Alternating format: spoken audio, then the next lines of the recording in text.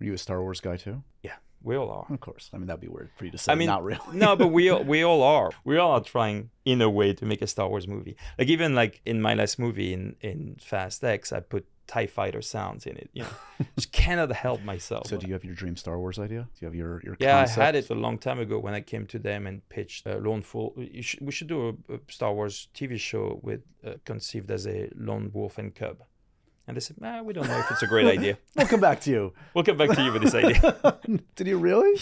What? Yeah. And what kind of characters were it? Was it a Mandalorian? Was it like a...